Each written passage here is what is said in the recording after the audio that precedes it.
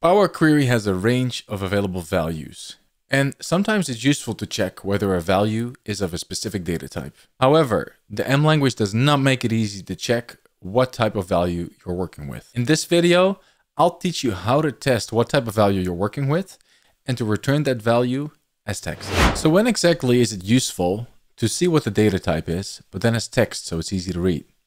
On the screen I have a column that has text values only. But there are functions that can translate these into corresponding data types. For example, the first row might be a number. There's a logical value here. There might be a date, date time, a duration, etc.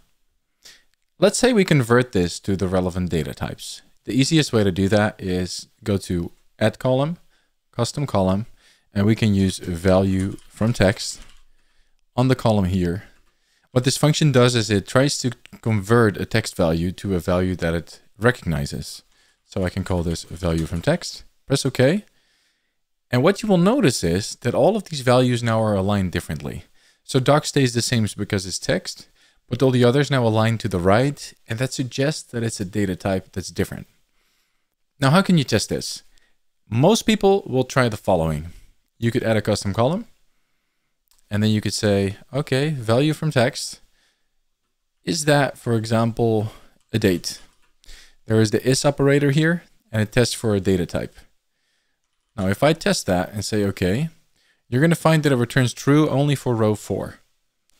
But then if I want to test it for the next one, I'd have to change that date test to a number, to a datetime value, to a logical, and it's all going to be manual.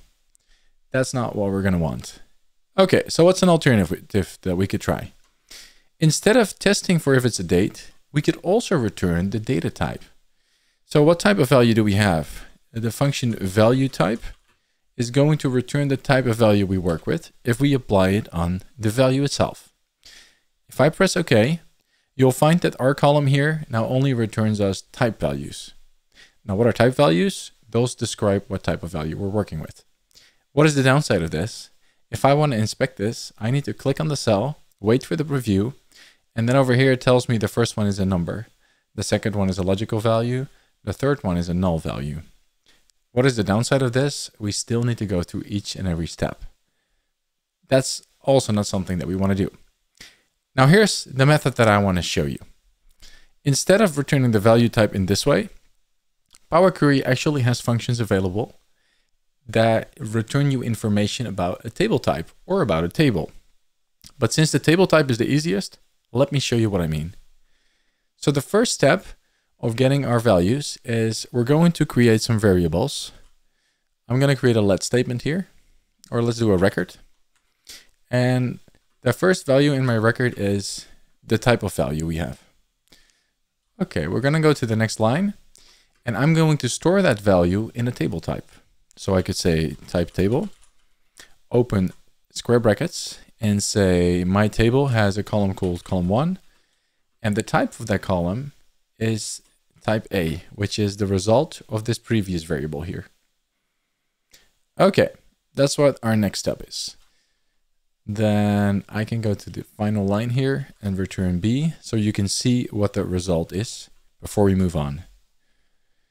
So let me see. So each blah, blah, blah, blah. So now we have a table type for each of these. So everywhere you will find that it shows type table. Still, this is hard to read. So our next step is to create a variable, and we want to get some information about the table type. We can do that by using type table schema on the table type from variable B. And if I return that, I'm going to return variable C here. I'm going to get a table with information. And this table, if we only look at the first value, contains a column called type name, which says number type on the first row. So that suggests that this value is of type number. The next one is of a logical type. The next one of a null type, etc. And there's a lot of information we could use here, but actually this is enough for now. Now, our next step is to return just the text value here that is given in the column called type name. So we're going to add a variable, and from variable C, which is the table that we have in preview, I'm going to open some square brackets, and I want to return the values from the column called type name. That's what this would do. So if I return D, I'm going to get a list with all of the column values. And since we only have a single value in each of these columns, I can return the first value by opening the curly brackets and writing a 0 for a zero-based index. Press OK. Now you can see that each of these values shows us in a text form the type of value we're working with. Is this a lot of work? Yes. Is it something that most people would come up with naturally? Absolutely no. But the truth is, there are no easier ways to do that at this point. So if Microsoft ever introduces a function that returns what type of value we have, that would be great. But until then, if you ever want to return what type of value you're working with as a string, this is the way to go. If that type of logic is something you like and you want to learn more about the M language, I do recommend the definitive guide to Power Query M, because we teach you the basics and then we move on to more of the intricacies of the M language. So if you like this, I hope you buy the book, and then I hope to see you in the next video.